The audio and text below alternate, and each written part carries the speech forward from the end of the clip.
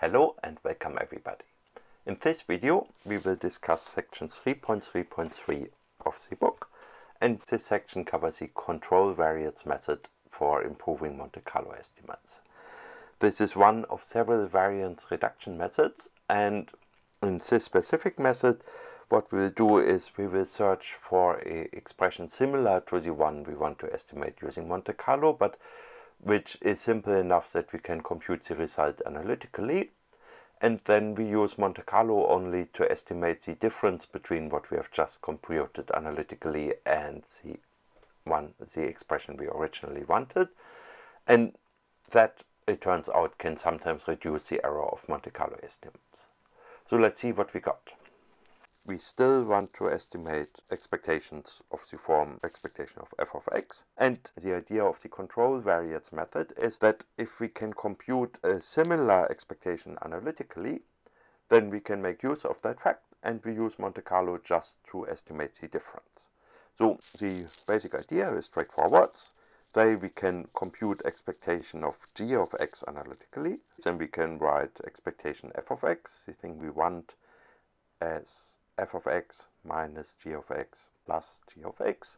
We split that into two parts, namely first the difference, expectation f of x minus g of x. That's the part which we will estimate using Monte Carlo, and then expectation g of x, that's the bit we assume we know how to compute. And that first part is estimated using Monte Carlo.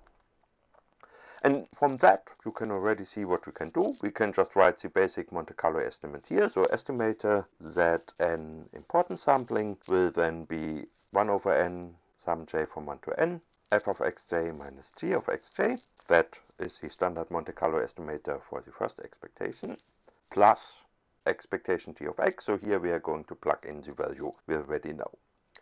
And this idea works if we have a function g which is similar enough to f that expectation g of x already does most of the work, and which is simple enough that we can compute the expectation of g of x exactly. And then if f and g are similar to each other, then that term here will be small.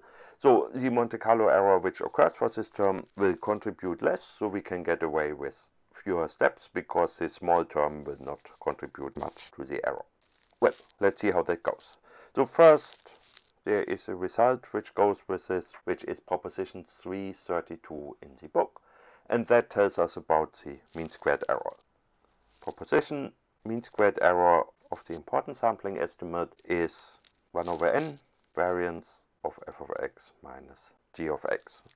And I give a proof in the book, but that is really straightforward, because what we do is just reuse what we have already learned about Monte Carlo estimates, and we are estimating the function f minus g of x. We know what the mean squared error is, namely it is variance of f minus g of x divided by n. That's what I wrote here, and then we add this term, but the second term is just a constant which we know, though there is no extra component to the error here.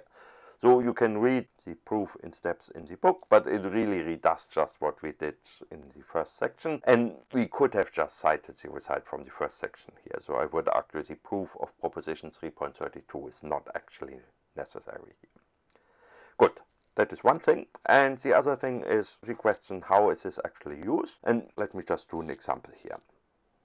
Example, let's say x is standard normal distributed, and we want to compute the expectation of cosine of x.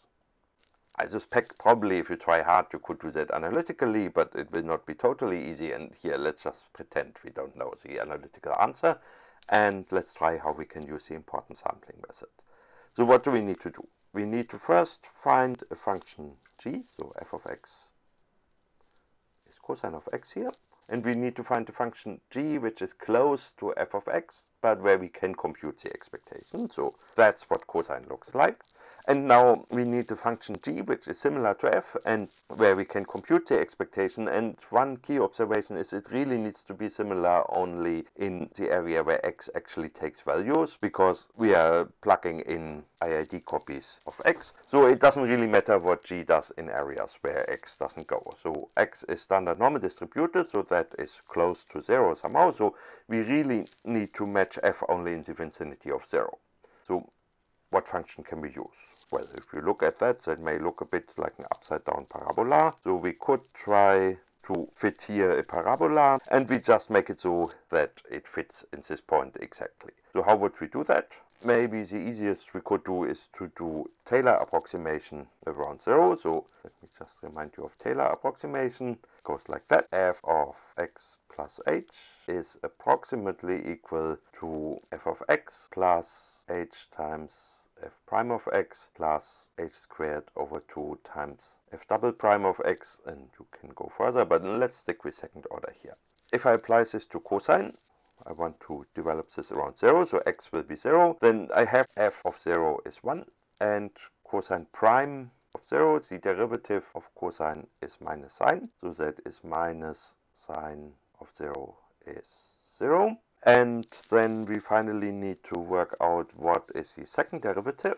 So we do cosine double prime. The second derivative is, well, it's the first derivative of minus sine, so it's minus cosine of 0. Again, the minus is here. And then sine has derivative cosine, so it's minus cosine of 0, so that is minus 1. So there we have our derivatives, and now let's plug that in.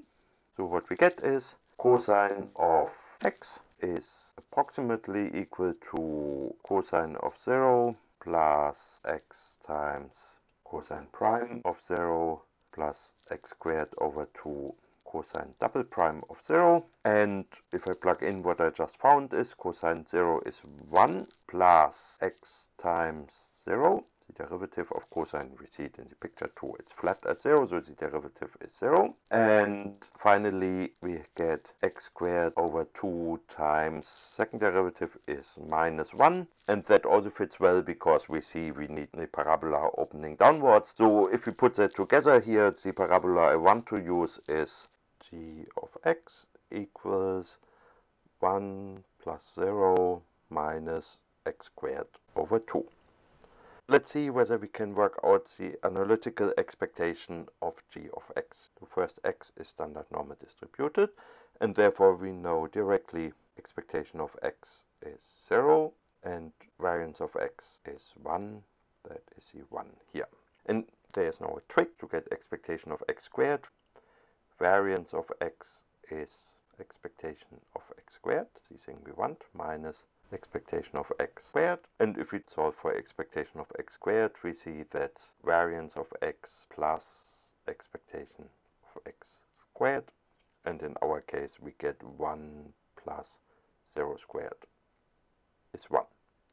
So that's easy enough. And then expectation of g of x equals expectation of, let me just check, 1 minus x squared over 2 is 1 minus expectation of x squared over 2, and with the result we just found, we see that is 1 minus 1/2 equals 1/2.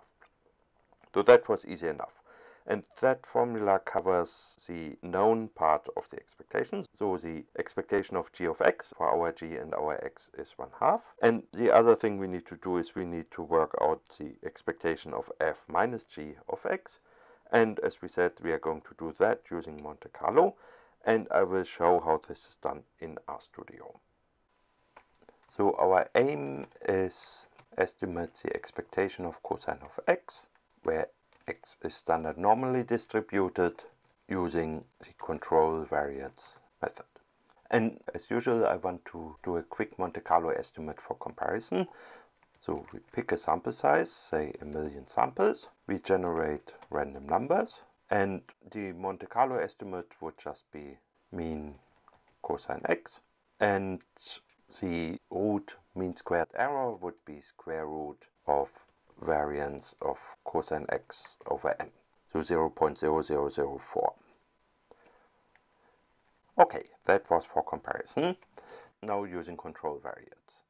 So what we do is we subtract this function g, so let's just for tidiness define that as a function in R also. So the function we had was 1 minus cosine x over 2. And just to double check what I showed you, g is hopefully an approximation to cosine x. So let's take a sequence of values again, say in the range -3, 3 with, I don't know, 100 values. And then we can do a plot of x against cosine x with lines. Looks like this, and I make the margins smaller, so that looks like a better plot. So with lines I can add a line to an existing plot, and I make that red just so we can tell them apart. That did not work, and the reason is I made a mistake when I defined g. We should have done x squared over 2. So I redefined g, and now it works. You see the red curve g of x is close to the black curve, close to 0, and the standard normal distributed values will typically be close to 0. So hopefully that is all good. Now, what do we need to do? The estimate is now mean f of x minus g of x, so cosine x minus g of x plus the 1/2 we worked out analytically, which is the expectation of g of x, is 0.606. Let me just compare that. That looks consistent. Standard Monte Carlo got 0.60681. Here we got 0.6065, so that is certainly comparable. And the root mean squared error is variance now of cosine x minus g of x, which is smaller in quantity. It's just the gap between the red and the black curve, and again divided by n. That is 0.0003 compared to 0.0004. So that is not as large a reduction as I had hoped it would be, but still it is smaller. Let me just diagnose this. That is small near 0. Then using capital X, variance cosine x minus g of x is 0.09. Variance cosine x is 0.19. So that is about a factor of 2. And I store that in a variable, that in another variable. I just want to work out the ratio. So I believe that result is correct, and the example just leads to a smaller reduction than I had hoped. And the reason I believe that is correct is that the variance has gone down only by a factor of 2, from essentially 0.2 to 0.1.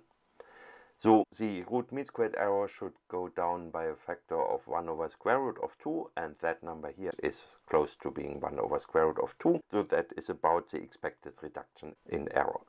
If one wanted to get a better estimate, one could try to approximate cosine with the 4th order polynomial, which will reduce this gap a bit more, which will further reduce the variance, and the expectation of the 4th power of a normal distribution you can still work out or look up on Wikipedia, but we are not going to do that. For here, we will just conclude with what we have done.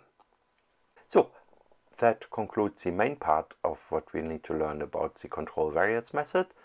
There's another video to come where we will consider a more advanced aspect, namely a slight generalization of the control variance method discussed so far.